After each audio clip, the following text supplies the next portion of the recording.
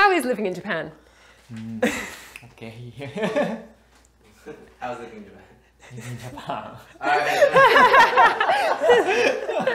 It's very difficult question.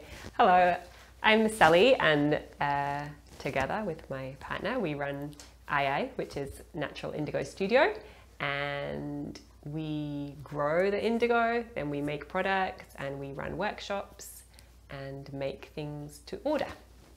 We met each other in Osaka and then we got married in a few years, and we tried living in London. So we lived in London and Osaka, and then we're like, oh, we need to go somewhere else, somewhere with more space and closer access to nature. And we went on a little road trip and we ended up in Awaji Island in Hyogo Prefecture in Japan. And this island is great for us because it's like accessible enough to get to Osaka, Kobe and the airport, but it's also just lots of nature around. We can walk to the beach in like 1 minute or the mountain in 5 minutes, and it's green and there's the sea, and all the food is grown here. Like most of our food is grown like within a small close area that's what we eat, and it's delicious. So it's just a really great place to raise a family and have enough like space to have creative freedom. So like if you're living in Osaka or London, you just need to pay the rent and pay for a travel card, and then that's it. You don't have space for creativity. So for me, like Awaji or countryside life is much better. We bought this building. I mean, about 3 years ago. We renovated. Yeah, it was very old and have a lot of problems. Yeah, it was like slightly falling down. Yeah. But yeah, it was like a hair salon and a karaoke bar, but we fixed it up and now it's nice. Yeah, that's why it was cheap. Yeah. We spent some money for renovation. But it's still like way more. I wouldn't have been able to afford a house in London. Yeah. No way. way. Much cheaper, even though include renovation fee. Yeah. We started just dabbling in indigo, just like have fun making patterns, and then gradually got deeper and deeper. And yeah, at first we were using a chemical indigo, and then we realized we should try natural indigo. Then we bought some natural indigo, and after that, now we are growing our own.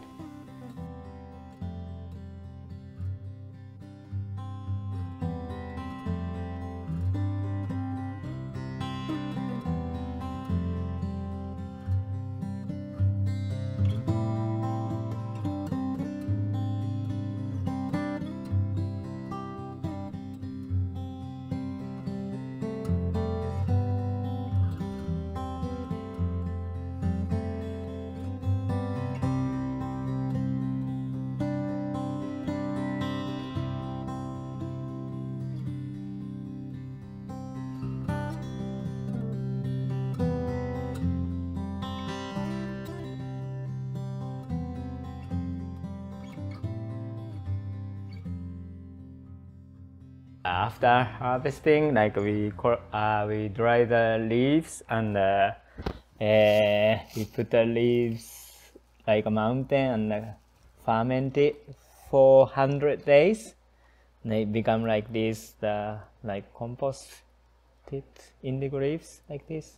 So lots of indigo in here, and it's called sukumo, and we put the sukumo in a bath and ferment again to make a bath, and we use 4 ingredients to make a bath: sukumo and ash water, wood ash water, and these are main ingredients. And we sometimes add kaibai and organic oat bran.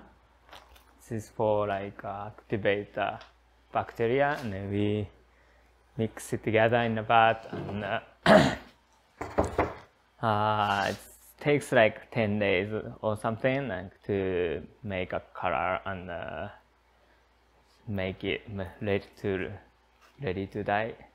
Just about history of indigo dyeing in the Edo period, it was really popular in lots of people, and in the Meiji period, the European people invented synthetic indigo, and it's very cheap, and you can make a lot of it. So that's become mainstream, and natural dyeing is kind of decreasing more and more.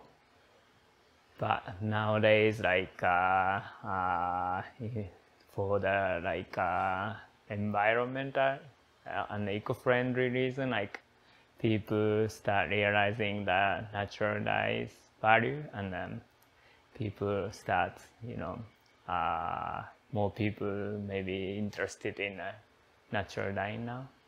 So indigo dyeing makes fiber stronger and antimicrobial, so that you don't have to wash that much, or it doesn't smell that much. And in the Edo period, firefighter used to wear it because it's hard to burn it. There's a lot of benefit.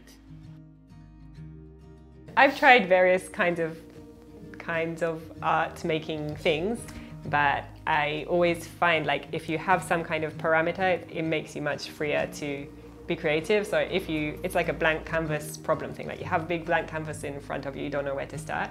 But if the rule is oh, it's blue and white, and you can only make patterns by doing this kind of thing, having those boundaries really sets you free to be oh, I want to try this, and how do I make it look like that? And so it helps the creativity. The ways to make pattern is normally you're applying a color onto something, right? But here you're doing the opposite. You're hiding the white parts.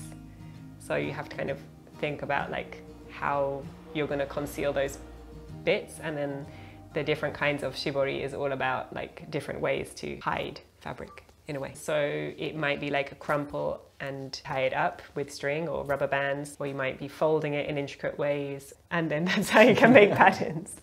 So we make clothes, t-shirts, socks, kids' clothes, hats, scarves, jewelry, and then another part is making noren, the curtain that goes in front of the shop or something, or some staff apron or uniform or something. Sometimes the local shops ask us to do that. Or make a specific order-made t-shirt or something sometimes. Yeah, sometimes. And some or second-hand clothes, they want to dye to the indigo color. Yeah, so people have something that's old or stained, or just they got bored of it, and then they can bring it here, and either they dye it themselves or we can dye it. And that's part of something that I really want to do more of, because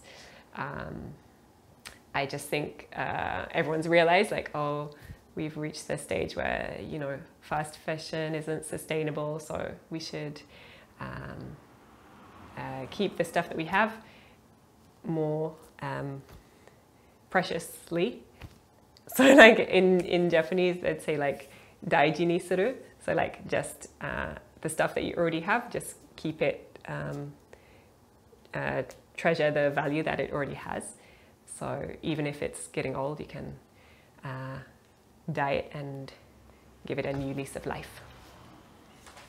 And then another part of the business is the workshops that we run. So anyone can come either to dye their own stuff, or we have stuff here big hankachi, tenugui, furoshiki cloths, or t-shirts or whatever.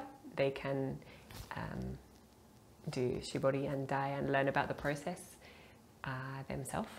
Clearly, natural indigo dyeing is more sustainable than synthetic indigo, because it uses a lot less water, and once it's finished, it's just natural thing, only natural stuff in it, so it just returns straight to the earth and becomes compost. Anything else that you buy from a shop with synthetic dye, the dye is not like that. You can't just put it on the ground. It's full of chemicals. That's what it is. when we do the workshops, I like it if the person is just introduced to the idea or can develop their idea of like where color comes from, and that the color must have come from somewhere, even if it's chemical dye or natural dye. Like nothing comes from nowhere. It's like must have been made in a process, and so if it comes from leaves and is a natural process, that's preferable. And then also they might think like, oh, where does this cotton come from, or this nylon or whatever? It's like it comes from somewhere, and then when it's finished its life, like it's got to go somewhere. It's not gonna disappear. So if it's a natural fiber, it can eventually break down. If it's not a natural fiber, it won't. That kind of thing.